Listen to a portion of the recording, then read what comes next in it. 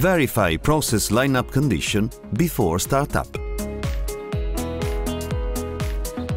Process safety fundamentals are a set of operational rules relevant to process safety, the purpose of which is to prevent releases from equipment.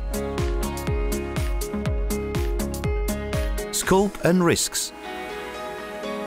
This process safety fundamental applies for startup after a shutdown, isolation or modification of a line or equipment, after maintenance works or use of temporary piping. The risk is related to uncontrolled pressure increases, unintentional mixing or other process anomalies.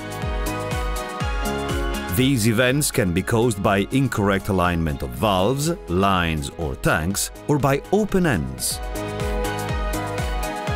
Operating instructions. During a maintenance turnaround, modifications and replacements can be made. Before startup, physically walk along the lines, checking that the alignment and positions of valves reflect what is specified on the P&IDs.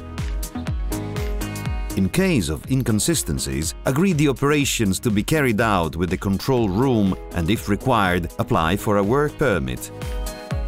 During the walk on field, verify that the alignment is correct, the valves, where required, are locked and the blind flanges have been removed. Also check that all drains and vents are closed and fitted with plugs. The required instrumentation is available and there are no leaks due to incorrect assembly of flanges or seals. Check that all pipe open ends are properly closed.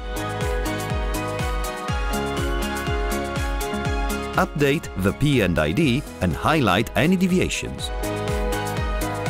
Tag the valves and the alignment conditions of the equipment on field to support subsequent identification and control. Always keep in mind that possible challenges on field can be due to pipes or valves that are not easily visible. Checking on the field may not be easy for the location of the element to be inspected. Its limited accessibility, poor visibility at night or in bad weather conditions. Reminder: this video illustrates basic rules to be observed during daily activities, company procedures, operating instructions and work permits govern the execution of each intervention. Not complying with them could cause damage to people, the environment, assets, and have a possible impact on the company's image and reputation.